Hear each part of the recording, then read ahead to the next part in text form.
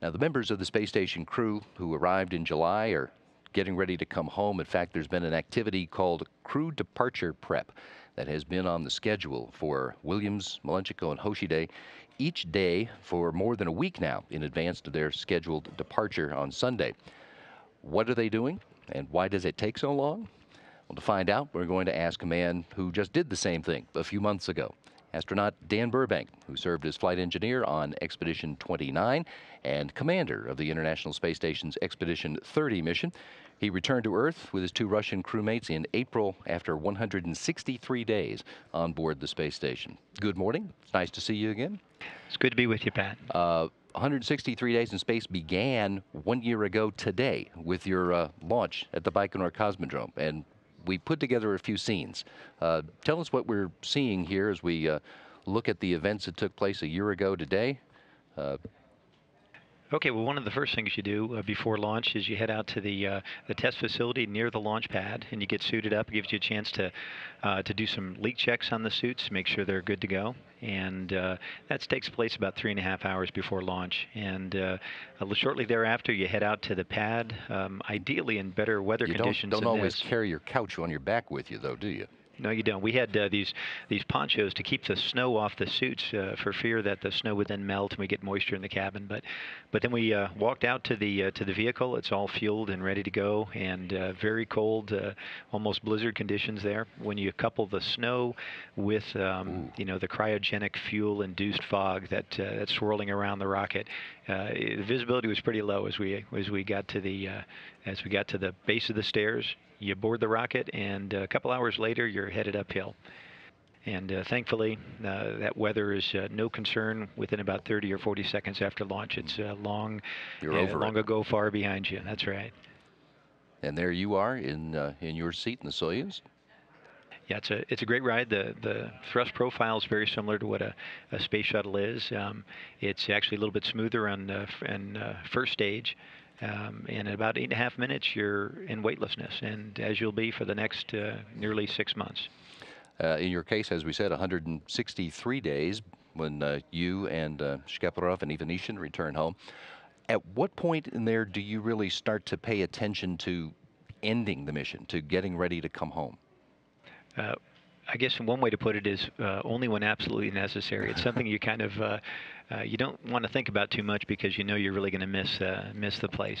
Space stations is spectacular. Getting to live in weightlessness and enjoy the views of the Earth that you get from there, it's something you'll carry with you for the rest of your life. You don't want it to end. By the same token, you very much want to see your family and your friends again. So it's a very bittersweet moment. But we spend about probably bits and pieces of time, as you alluded to, for every day for about 2 weeks leading up to the undock, and that's generally how long it takes to get the vehicle ready and to get everything packed and get yourself in the right mindset to come home. What are you packing? What are you bringing home with you? Well, the things that you can actually carry in the Soyuz are kind of limited. The volume is limited. We can actually carry about a 1.5 kilograms, a couple of pounds worth of personal items that you carried with you on the way uphill. It might be a journal, might be some pictures of family and friends, things like that. But it's a very small package too. It's limited that way. But the things that are most precious for the Soyuz that we bring back every time is the science. A lot of the human research that we do on board station involves taking blood samples, urine samples, other kinds of things that we collect and package, and that gets stowed very late. That's some of the last things that come down with us. So. But there is a phased packing of the Soyuz for all of the science equipment, the hardware equipment, and then, of course, your personal items as well. It takes place over several days. Does all of your stuff come home with you? Does some of it come later? Yeah, actually, I say we have a 1.5 kilograms that we can have of our own personal items, which is really small. It's a business envelope, maybe a fairly thick one, but it's not a lot of items. Those are the things that rode up with you uphill, and they're the things that they're going to come back with you.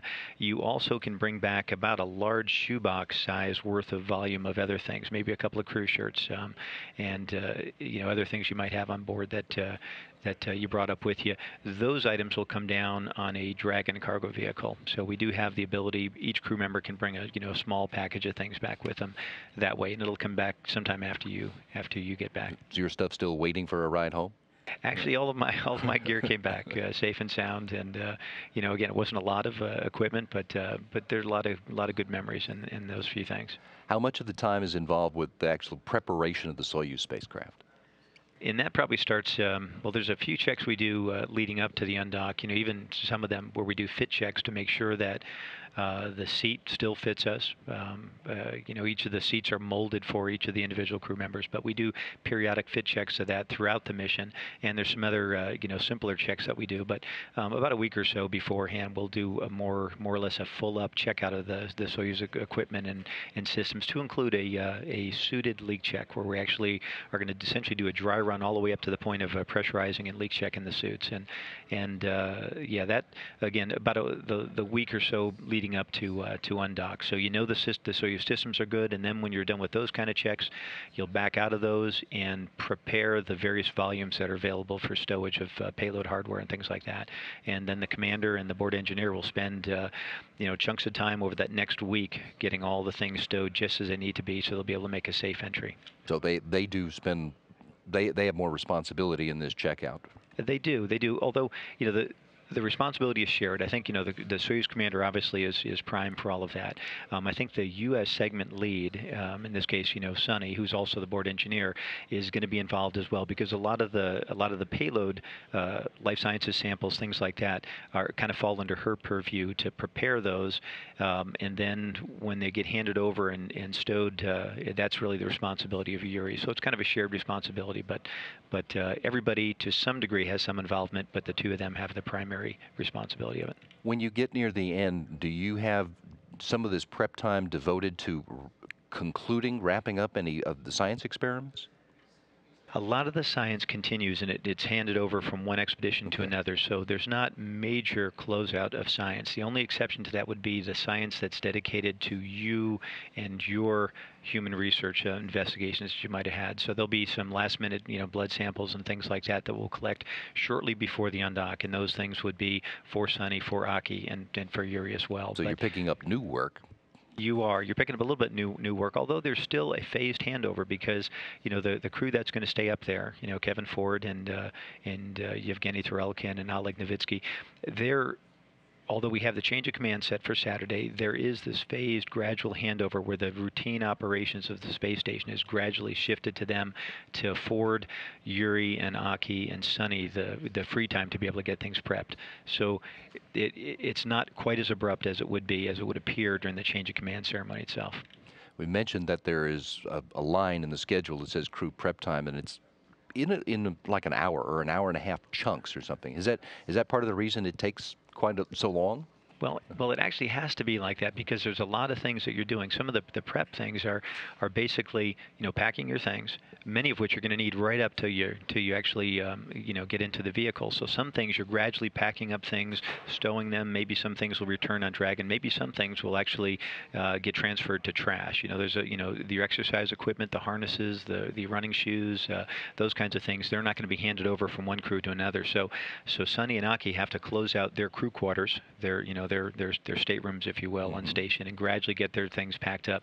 They're also going to be collecting up all of their personal data, so their email files, their journals that they might have been collecting on board, a lot of their the imagery that they've been taken to kind of get all that prepped and downlinked to the ground, so it's available to them when they get back here for debriefs and other things like that.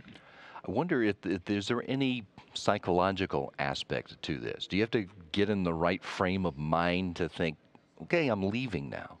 Yeah, you really do. I mean, this has been your home for 6 months, and it's a home like no other, and it's a very difficult place to leave. Like I say, the great thing you have to look forward to is seeing your family again, but this has been your total focus. It's a magical place you live and work in, and it's been a wonderful chapter of your life, but it does take some adjustment. It's a major move. All of the things that you've interacted with every day on a daily basis, all the science you've done, everything, how you do everything your entire day is very different how you do it on board a space station as opposed to being down here. And you're doing a move as big and as elaborate as any move you would from one house to another down here on planet Earth, but greatly complicated beyond that by virtue of the fact that you've been living in space, and things are very unique about being there.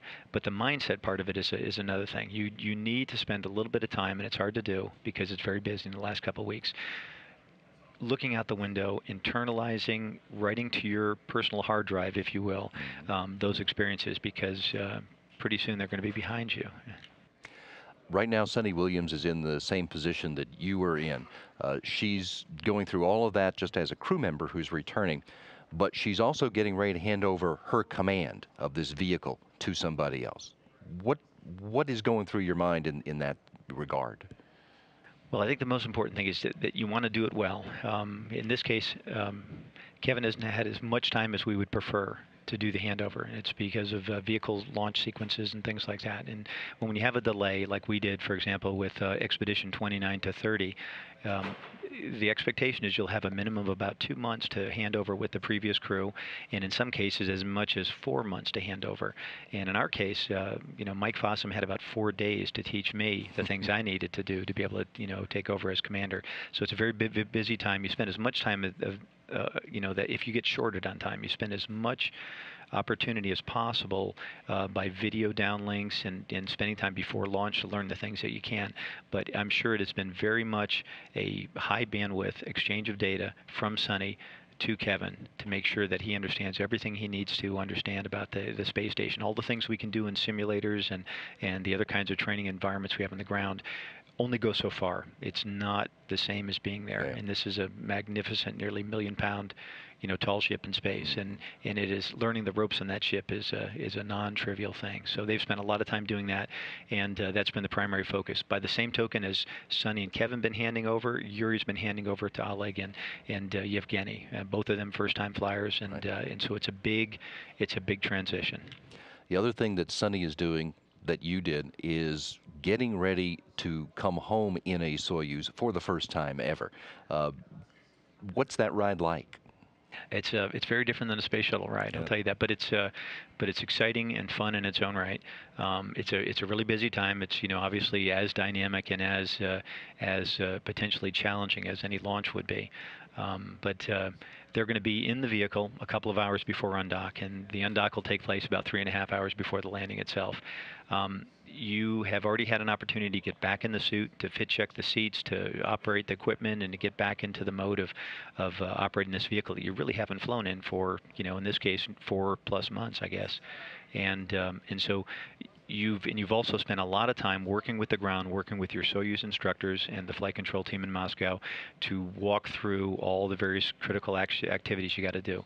But once you get into the Soyuz, it suddenly strikes you that this is it. Okay, you're saying goodbye to your friends. You're saying goodbye to this wonderful place you've been in, and you're going to be there's some initial preps you got to do to get the hatches closed and do some leak checks, and then you have about an hour or so of relatively slow-paced time to gradually get into your suit and get settled into the vehicle. And then once you do the undocking, things happen fairly quickly. Still, it's 3.5 hours before landing, but there's an awful lot of very important dynamic things that take place in that time. And as you undock, the hooks open as you undock, and you get that last view through the periscope of the Soyuz and of the station, dwindling in size out the window. That's another thing you have to write to your hard drive again. But you very gradually and carefully back away from the station, and the Soyuz will be in free flight for a bit. And about an hour before landing, a deorbit burn will take place. And that's just enough to slow you down to the point where the Soyuz will gradually intercept the upper reaches of the Earth's atmosphere, and then the friction will slow you down. About 30 minutes after the deorbit burn, we have separation, where the 3 pieces of the Soyuz, the descent module, which I think you see in this view here, which is the only portion of the Soyuz with a heat shield, and that's where the crew is, separates from the other 2 modules, and it's a very interesting ride, very exciting, very it's a G's pickup. You can see the plasma and the chunks of heat shield that are flaming heat shield that are going by the window right very by your shoulder. Sight. It is, but it's doing its job, and then the parachute opens, and the parachute opening is a very, very dynamic, very provocative from a vestibular standpoint kind of an event, and you you have about 11 minutes after that, I guess. And after the parachute's open, and kind of in quick succession, there's a number of things happen. The heat shield is jettisoned, the seats cock, and that is they extend on their shock absorber, if you will, in an upward position to give you some more energy dissipation capability at landing. And the heat of the plasma of reentry has charred over a protective cover over the windows. So at some point when things got really hot, suddenly that was all black and you couldn't see out the windows. And then when the heat shield is jettisoned, suddenly the windows are open. That protective cover, that ablative cover, if you will, basically falls free. And then you're just within a couple of minutes of landing and riding the parachute down. And then the landing itself is very, very impressive. The G impulse is pretty high. We've got soft landing jets at the very last little bit. And then within a couple of minutes, before you know it, your friends, the folks that many of which helped train you in the Soyuz getting ready to go, and in some cases helped strap you in, the hatch opens and you're seeing their smiling faces, and you're certainly within a day or less of seeing your family again. We talk a lot about the countermeasures that you do every day on orbit to help you for when you do come home. How was your readaptation to Earth's gravity? I think we do a really good job on station right now. I think with the ARED, Advanced Resistive Exercise Device, and T2, and of course CVIS and TVIS and the other devices we have, crews are coming back in as good shape as they left in many respects. We lose a little bit of cardiovascular deconditioning. For me, it took a couple of weeks to get back into running, so I felt like I had the same amount of capacity as before I left. But strength-wise, I think right at the get-go, I felt stronger after 6 months on station for a long-duration mission than I did in many respects after a 2-week shuttle mission. Shuttle missions, you're so busy, so focused, there's not a lot of time to exercise, certainly to the degree that you do on station. But I felt actually amazingly well. And we spent about 45 days, gradually increasing our workload and strength training and other kinds of things. And before you know it, you're in better shape by far than before you left. What have you been working on since the 45 days ended and you're feeling yourself again? Well, we get about 6 months to do various things. Some of it's debrief, some of it's physical reconditioning. Some of it is also the opportunity to go and talk to do public affairs events where we can actually go to schools and talk about the mission and things like that. So that 6 month is done for me, and I'm back in the astronaut office working currently with EVA, which is the spacewalking branch under the chief of the astronaut office. So doing a lot of things that are an awful lot of fun and something I really love to do. Jan, I appreciate you're taking a few minutes to help us understand what Suni's doing right now. Well, welcome home. Well, thanks for having me. It was great to be here. Astronaut Dan Burbank, the commander of the International Space Station's Expedition 30.